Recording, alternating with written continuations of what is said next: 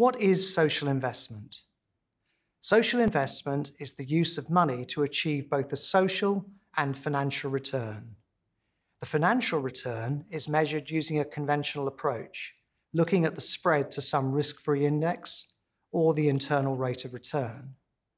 But a return from the social impact delivered by the investment is added to that financial return to allow an overall comparison with the risk incurred.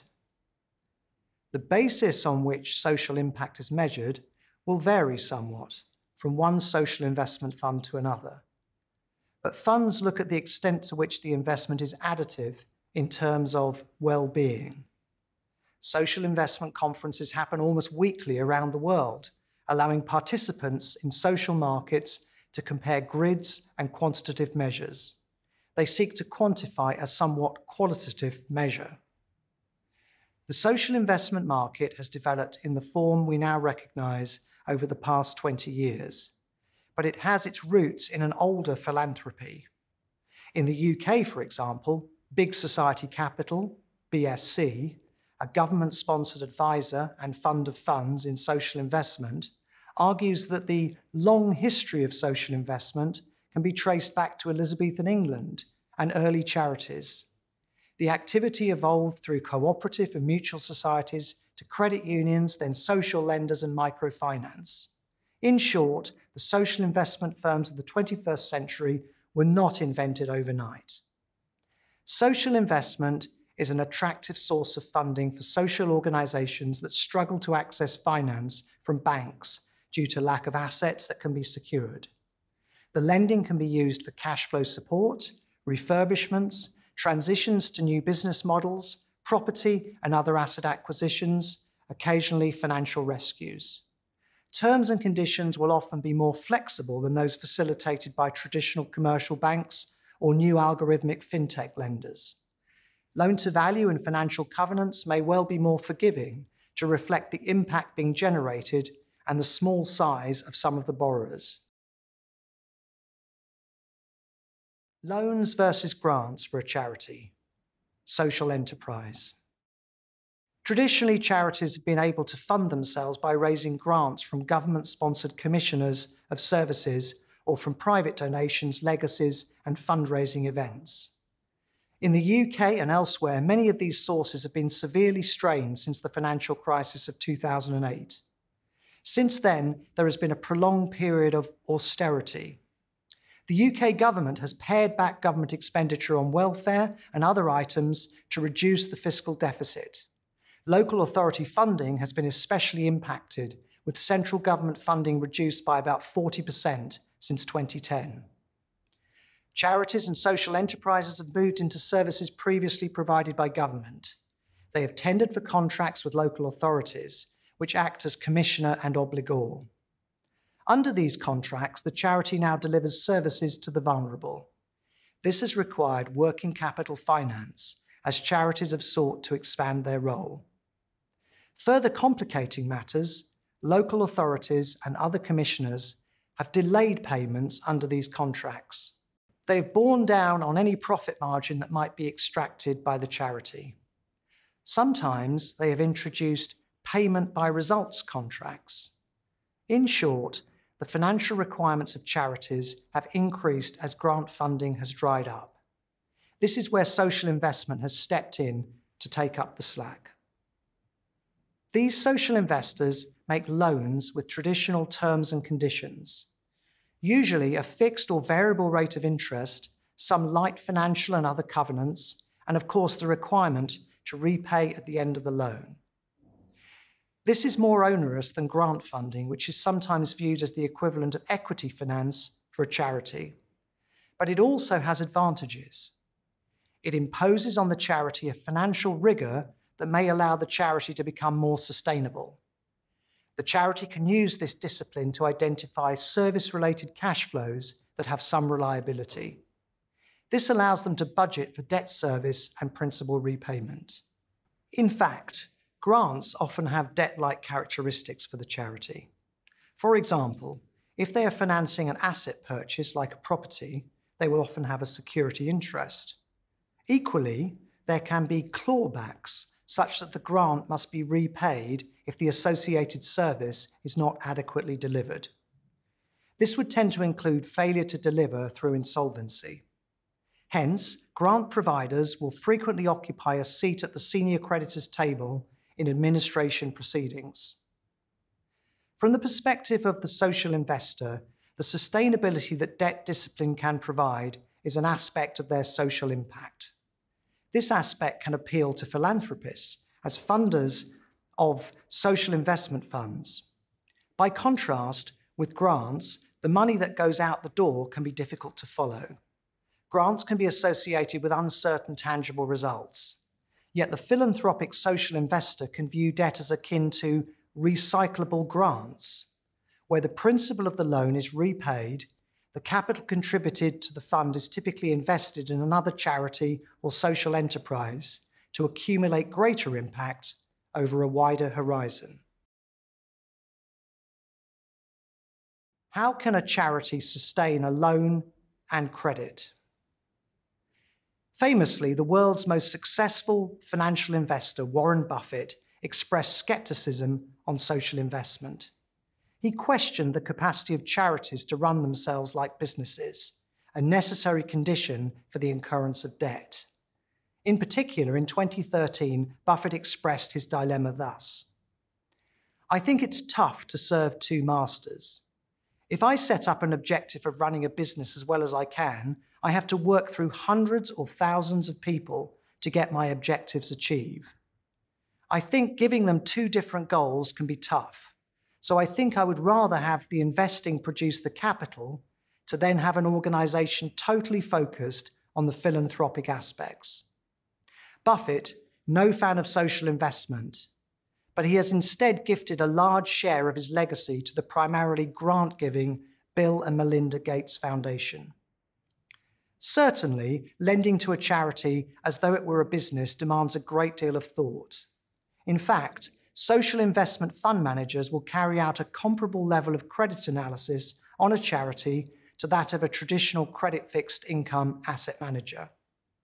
The amounts being lent are often a fraction of the size, but the damage caused by making poor credit decisions are amplified by the impact on vulnerable people who may lose their entire support mechanism. Equally, the charity is likely to have credit characteristics that are distinct from companies, making the credit profile weaker. For example, charities have no means of raising conventional equity, but instead rely on building up reserves through surpluses or by attracting grant funding. At the same time, they are reticent to build substantial reserves, since this can inhibit future grant funders from giving. Funders may view large reserves at the charity as a sign that the charity has less need for scarce grants. Other donors may have similar concerns. This leads to a requirement to maintain unrestricted reserves and cash at a maximum of 3 to 6 months of operating costs. Reserves, unlike a company's equity base, are simply a buffer to manage short-term crises. In fact, charities will often maintain property valuations at historical book levels to disguise real reserves. This means that conventional gearing levels at charities that borrow can be very high, but work needs to be done to analyse opaque balance sheets. At the same time, charities may have less continuity of cash flows in a company. Contract payments from local authorities are uncertain, and commissioners are prone to cancel contracts unexpectedly. Furthermore, the burden that charities have taken on from government during austerity has left these not-for-profit institutions still more exposed with other liabilities. For example, in bidding to provide traditional welfare services from local authorities, some have incurred onerous defined benefit pension obligations in pooled local authority pension schemes. At worst, these liabilities can be last man standing, with the requirement to pick up the payments of failed members of the scheme. So, the credit analyst looking at charities needs to be alert to risks that amplify traditional credit risk. In small and medium-sized charities, where the impact for investors can be greatest, the profile and experience of the CEO and key trustees is indispensable for the business. continuous financial scrutiny at board level and the charity's philanthropic profile can temper worries around high leverage and vulnerable cash flows. But as Kids Company and other high-profile failures have shown, charismatic leadership is not enough. Transparency around financial sustainability and social impact is essential. Kids Company, after all, spent nearly £50 million of government money by appealing to a celebrity funding culture, removed from any proper scrutiny. The financial and impact scrutiny which accompanies the provision of social investment arguably makes these accidents less likely. Types of social investment. Many of the core products in the armory of a social investor would be familiar to any financial markets practitioner. Senior debt. A charity can incur senior secured or unsecured debt. This would extend from short-term working capital facilities to 40-year mortgages on properties. Junior subordinated debt. With an intercreditor agreement, this can slot in beneath senior debt with repayment only after the settling of senior obligations. Interest rates might average 8 to 9% for small charities versus 5 to 6% at the senior level. Charity bonds. This looks like a corporate bearer bond with annual coupons, standard bond documentation, including generic covenants, and sometimes security. The issuer is a regulated charity or social enterprise. Liquidity of the bonds is often low, with investors looking to buy and hold. The overall market size remains small, with only £135 million outstanding by year-end 2017. Charities also have access to other forms of finance, which are bespoke to the sector. Social impact bonds. In 2010, Peterborough Prison issued the first SIB, with a coupon linked to the rate of reoffending on the release of cohorts of prisoners. The bond was repaid 7 years later with a 3% return. This innovation in not-for-profit financing was an attempt to tie social investors into the outcomes that followed from their investment. It relies on an arrangement described as payment by results. SIBs combine 3 principles in each transaction. The commissioner defines outcomes to deliver an improvement in the chosen cohort. Deals have been done around prison offenders, health, employment, education, and social exclusion. The commissioner will often be a local authority, government department, or institution like the Big Lottery Fund. Next, the delivery partners are the charity or social enterprise that seeks to deliver the service that will provide improved outcomes. The service needs to be measurable and easy to administer. In health and education, for example, this may simply mean patients and learners showing up for sequential meetings, accumulating coupons as they move through the treatment, therapy, or lessons. Finally, the investors will analyse the special purpose vehicle, or SPV, where they lend, in terms of the integrity of contracts and deliverability of the outcomes. Investors will want to know that the arrangement delivers good without being too complicated or costly. As in many aspects of social investments, scalability of these financings can be challenging. SIBs are complicated.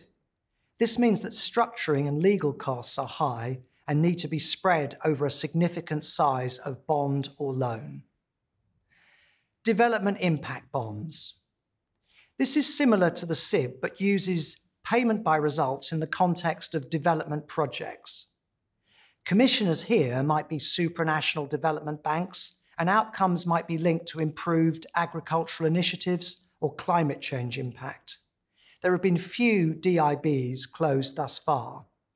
Lead times on these deals can be slow, with foreign exchange and legal complications. Community share issues. These are equity units issued by a community benefit society that allow individuals and institutions to invest in a local enterprise. They are normally raised in small denominations with a maximum single investment of up to £100,000 using a crowdfunding platform. The shares are technically redeemable with notice, but the issuer can decline to redeem due to insufficient financial resources. In that sense, CSIs represent permanent capital. The CSIs pay a rate of interest typically in the range of 2 to 5%. Revenue participation agreements. A loan that receives a rate of return based on some performance milestone, typically revenue-based. This is again an attempt to construct quasi-equity in the not-for-profit sector. This is the end of part 1. In part 2, we will look at types of social investors, the whole area of ESG, and a real-life example of a social investment fund.